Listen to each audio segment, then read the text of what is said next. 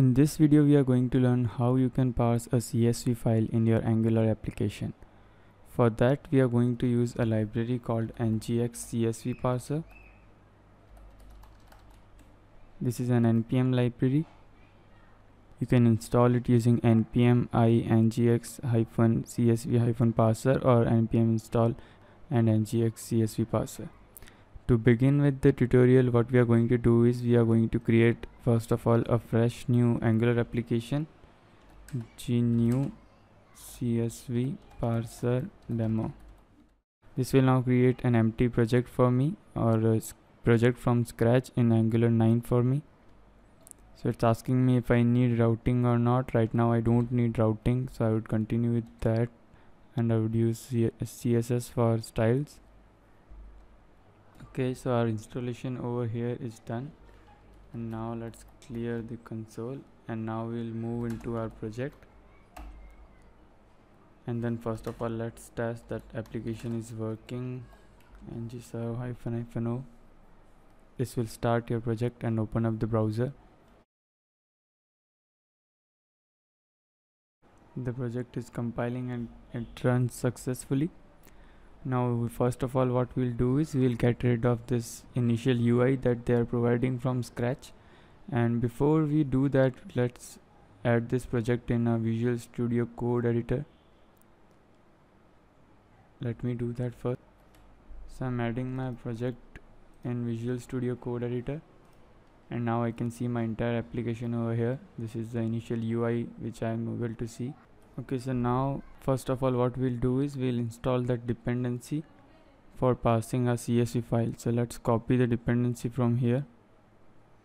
It's copied, and now let's run this command over here in the terminal. First of all, let's stop our application using Ctrl and C, and then clear the console, and let's now install the dependency.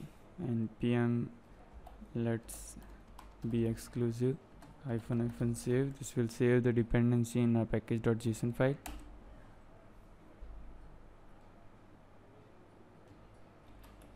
Okay, so our dependency is now installed. Let's clear the console and run the application back again. Okay, so our application is once again running. Let's refresh it to check if it's running. Yeah, it's running. So to begin with this tutorial, it's very easy.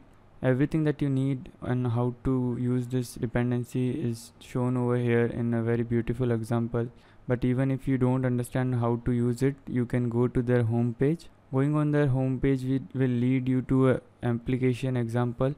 You can simply clone this and test it on your system, or otherwise I will make you understand. I will show you how you can run this application on your system and use this library to parse the CSV file. So if you check that you have already downloaded and installed the dependency, you can check that in package.json, and here you can find out the dependency. So we are going to first of all get rid of this app.component.html content. So now our application is empty.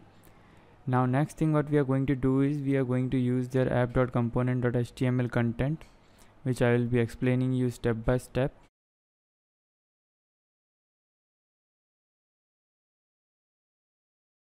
Alright, I will be explaining you guys what is happening over here. First of all, this is just an heading. So if you check there, this is just a heading. Alright, this heading has nothing to do with what we are doing, but it's just a placeholder. After that, you see a div over here which says that this is a CSV file chooser section. Here what we have is an input. So this input is of type file, means that this would be selecting a file, and here is a reference given for a view child element which we'll be using in our component.ts file, and this is the name of the input, and this is the ID, and this is the change handler for this input. So whenever the file is selected, this function will be fired, and this function we will be writing in our app.component.ts file, and files accepted by this input is of type CSV right now. And this is a label which says that do you want to parse header or not. So this has two configuration, header true or false. So what header specifies is that header makes the CSV parsing pretty much helpful for you. If you want that the first line of your CSV file becomes a JSON formatted CSV file after you parse it. So header will become the key field of the JSON, and all the next coming rows will become the value field of the JSON. So this will happen if the header is set to true, and if you set the header to false, then this will be simply an array of all the rows in the form of array. So you will be using it using the index. Alright, you mean like an array of array means a matrix. You will be handling it something like 0 of 0, something like that. But if you parse it using header configuration true, you can handle it using the JSON format, which we mostly use in our web applications. So first thing first, we have already done that. Next thing what we are going to do is we are going to use this code in our application.component file, and I will be telling you guys how you can use it efficiently. So this is our app.component.ts file, and here we are going to use the code. Let's get rid of this title. Now how we can get this dependency of ngx-csv-parser? We have already downloaded the dependency, and let's first add the dependency in our app.module. Import from ngx-csv-parser, ngx-csv-parser module. We'll be importing it into our imports array. Alright, let's save and close it. Now we are over here. We can now find this CSV parser over here in our app.component file. Let's import it. You can directly import it from ngx-csv-parser as well. Now let's import our view child. View child can be imported from @Angular core. After that, let's import our ngx-csv-parser error. This will also get imported from this ngx-csv-parser dependency we have.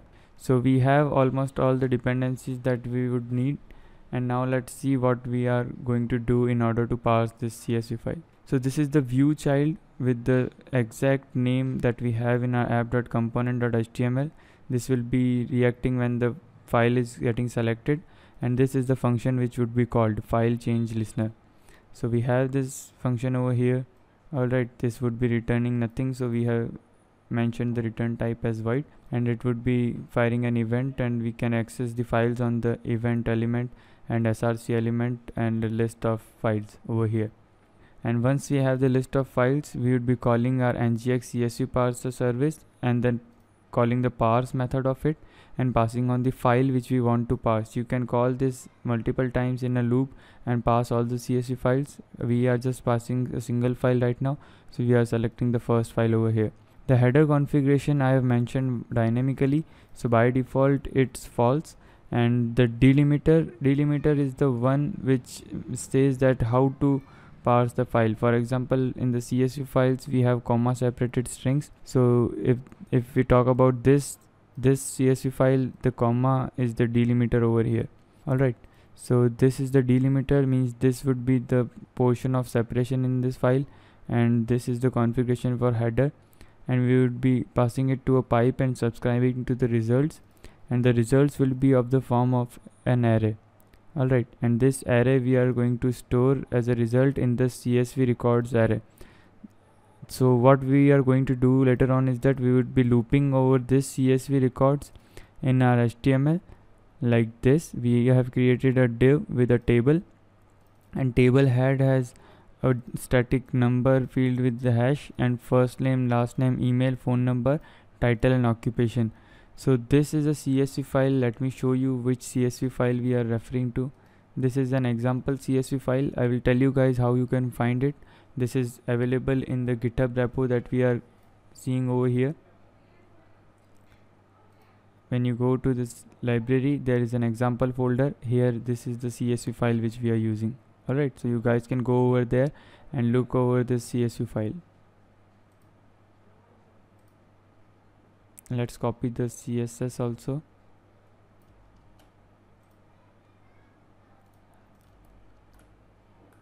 So this is simply the table body, and we are having a table row over here, and we are looping over the CSV records, and this is the CSV data. And since we would be parsing it using the JSON, we can handle the JSON formatted data over here like this. So let's try out what we have done so far. I'm choosing the file from my desktop, and let's see what happens. So right now nothing comes up, because we have the parsing header option in a different way. Okay, before we continue with that, there's one thing which we are missing. We have an error that ng model is not recognized. For this, what we have to do is we have to go to our app.module.ts file and then import the forms module over here. Forms module comes from @Angular core. @Angular forms. Let's import this and then add it over here. Alright, let's close this now and get back to our application. Choose a file. Let's select a CSV file and select the headers as yes, and let's refresh this. We would need to pass it into JSON format, so that's the reason why we are selecting yes. So this is the way in which the CSV got passed, and let me show you what's the format of CSV. You can go to example and check out the CSV file. So this is the exact CSV file which is getting passed. Let's check out the console and we can see how the CSV file got passed. So this is the JSON which is getting generated in the end. So this is the header of the file. As you can see over here, first name, last name, email, phone number, title and occupation. So this is the finest way in which you can pass a CSV file. Let me show you the other way around too, in which you can pass the CSV file in the form of an array.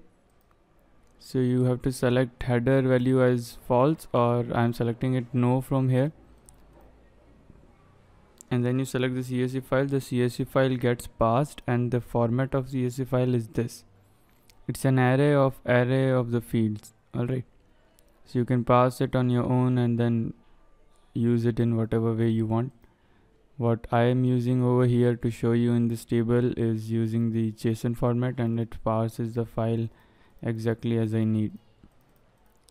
Okay, so I think that's fine for now, and you guys can keep on following my page and do visit my website if you need any development or designing related help. I would be happy to help you. You can go and walk out to my YouTube channel and see all other details as well. Follow me on LinkedIn, subscribe to my channel, and keep following me. See you in the next video.